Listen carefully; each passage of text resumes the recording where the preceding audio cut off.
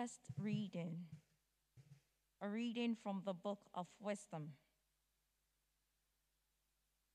The souls of the just are in the hand of God, and no torment shall touch them.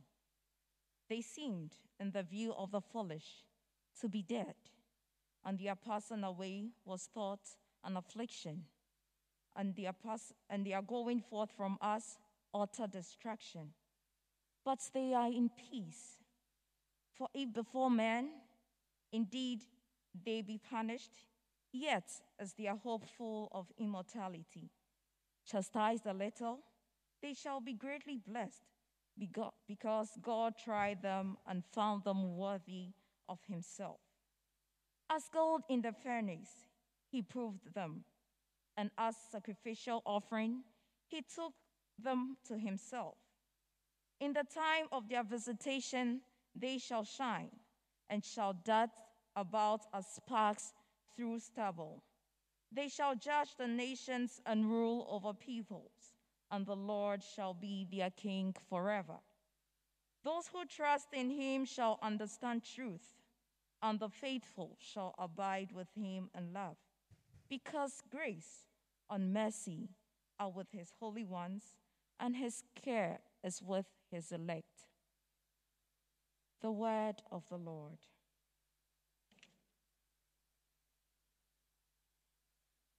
The Lord is my shepherd, there is nothing I shall want. The Lord is my shepherd, there is nothing I shall want.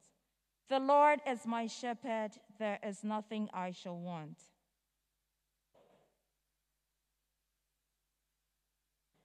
The Lord is my shepherd, I shall not want. In verdant pastures he gives me repose. Beside restful waters he leads me, he refreshes my soul. The Lord is my shepherd, there is nothing I shall want. He guides me in right paths for his name's sake.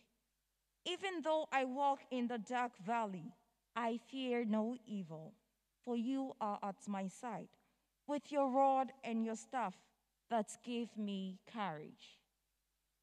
The Lord is my shepherd, there is nothing I shall want. You spread a table before me in the sight of my foes. You anoint my hair with oil, my cup overflows. The Lord is my shepherd, there is nothing I shall want. Only goodness and kindness follow me all the days of my life, and I shall dwell in the house of the Lord for years to come. The Lord is my shepherd, there is nothing I shall want.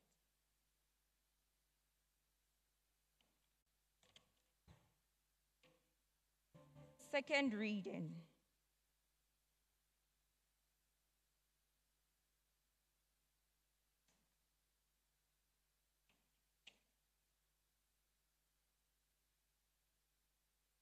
A reading from the letter of St. Paul to the Romans. Brothers and sisters, are you unaware that we who are baptized into Christ Jesus were baptized into his death? We were indeed buried with him through baptism into death, so that just as Christ was raised from the dead by the glory of the Father, we too might live in newness of life. For if we have grown into union with him through a death like this, we shall also be united with him in the resurrection. We know that our old self was crucified with him, so that our sinful body might be done away with, that we might no longer be in slavery to sin. For a dead person has been absolved from sin. If then we have died with Christ, we believe that we shall also live with him. We know that Christ, raised from the dead, dies no more. Death no longer has power over him. The word of the Lord.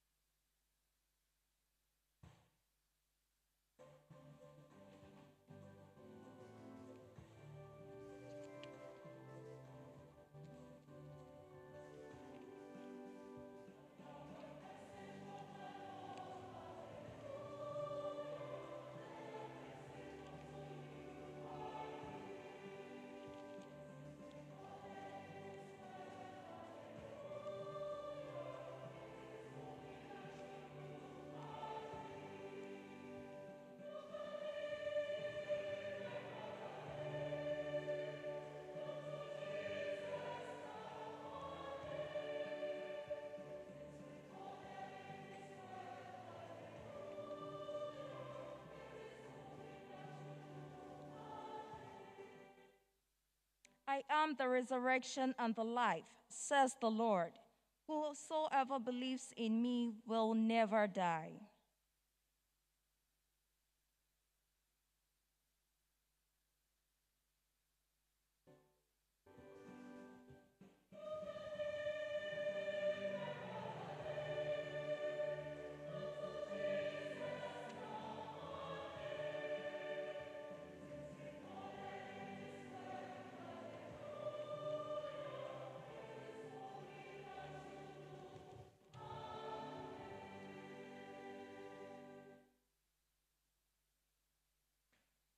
The Lord be with you. A reading from the Holy Gospel according to Matthew.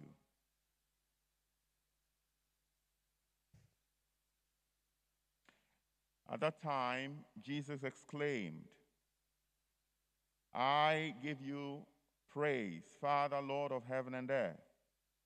For although you have hidden these things from the wise and the learned, you have revealed them to little ones.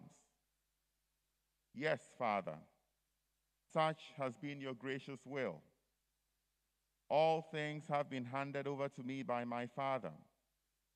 No one knows the Son except the Father, and no one knows the Father except the Son, and anyone to whom the Son wishes to reveal him.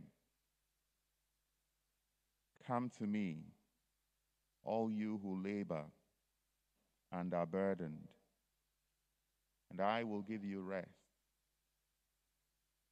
Take my yoke upon you and learn from me, for I am meek and humble of heart, and you will find rest for yourselves. For my yoke is easy and my burden light. The Gospel of the Lord.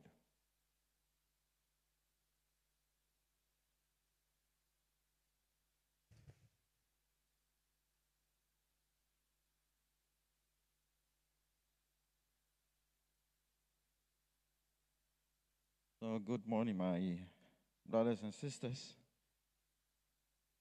So today we celebrate All Souls.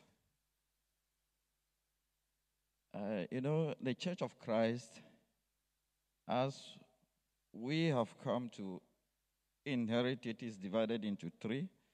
I'm sure maybe you heard this yesterday. The Church Triumphant, the Church Militant, and then the Church Suffering. Okay? So yesterday we celebrated the Church Triumphant. The saints in heaven, they're already gone.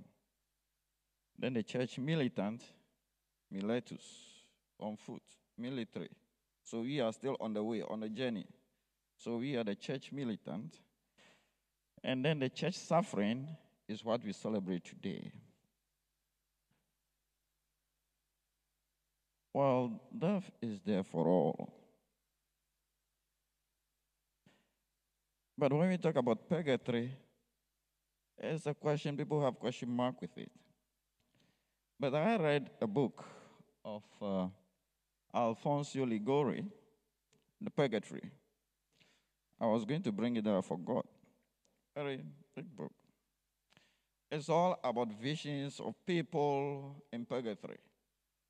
I read all of them. So whether we believe it or not, well, there is something there. But praying for the dead, as far as in the book of Maccabees, is there. There even collation was made, and then an offering was made to pray for the dead. Okay? Yeah, Paul will talk about praying for the dead. It's also there. But there, an offering was made for the dead. It means maybe there's something there. Of course, we, in our own language, we say, the dead person is poor, okay? Is poor. Poor in the sense that you can be rich, but when you die, you are poor. Because somebody else must do it for you, okay? So you are poor. So based on that, well, what do? We pray for the dead. And the church in its wisdom has taken a day out of the 365, 1/4 days. Is that enough? Now, if I ask you, your loved ones, you see, at the very beginning, maybe before even burial, yes, you will remember them. But after burial, sometimes you forget. You forget them.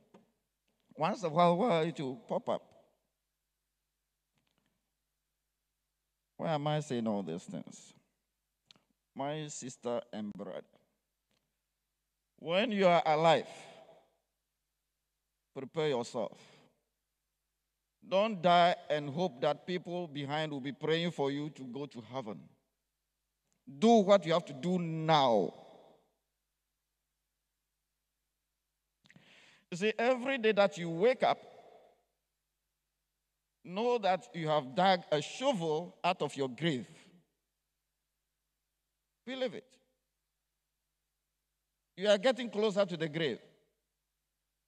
Let us not just make ourselves happy that it wouldn't come. Jesus said, I am going to prepare a place for you. He came to die himself. I'm going to prepare a place for you, and I will come for you. Well, if you love Jesus and you want to go to heaven, you have to die until he comes. We will surely die. But the preparation towards that death is what I am trying to hit at. I'm not saying we should not request Mass for our dead brothers and sisters. Yes, it's good. We have to do it. But do something yourself. Look at the gospel reading. Look at the second reading. Jesus is saying, come to me. I will give you rest. You unload your problems onto me and I will carry it. You see, anytime that this reading is read, I try to demonstrate. But today is morning mass. You see, I don't know if you go to Chudu, sometimes even now, on the road, you will see people with bags, okay? Plenty bags. They are selling bags, small bags, and then they put papers in it, so that their shape will appear well. And then they hang all these things around themselves. Plenty. When I see them, then I say to myself, this is how we carried our sins and sorrows. You see? That's how we carry them. You see, they carry you with heavy load and all that. I say, oh, this thing should be heavy. Yes. Maybe that's how you are even carrying your own sins and sorrows. And you are moving with them. And Jesus is saying, unload all these things unto me. I will carry them for you. Learn of me. I am meek and humble in heart. Learn of me.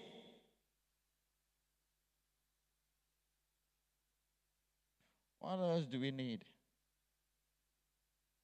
You want to conquer the whole world? You want to change the whole world? You want to do all? Do the little that you can.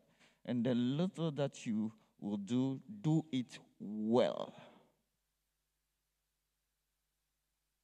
If you are waiting to do it big, you may never do it. But the little that you go out today to do it well. That is all. That is all.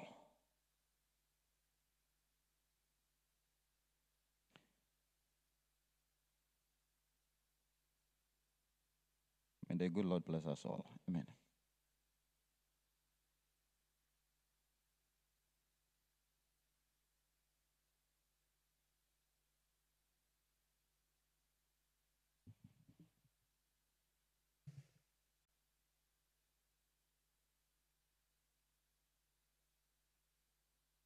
Shall we rise? Lord, hear our prayer. Let us pray that the church may be strong in her faith, in the resurrection of the dead, and diligent in prayer for those who have gone before us. We pray to the Lord. That as we remember today all those who have died and still need the charity of our prayers for their purification and release, our intention may be fruitful and on their behalf. We pray to the Lord. For all who mourn the loss of loved ones, especially the loss of children who have died or those who succumbed to natural disasters and violence, that their families' suffering may be eased by hope in the life to come. We pray to the Lord. That the power of his holy sacrifice, by which Jesus released us all from the bonds of everlasting death, may free the souls in purgatory who have the most need of God's mercy. We pray to the Lord.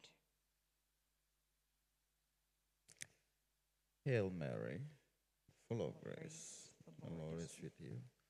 Blessed are you amongst women, and blessed is the fruit of your womb, Jesus. Holy Mary, Mother of God, pray for us sinners, now and at the hour of our death. We ask all this through Jesus Christ, our Lord.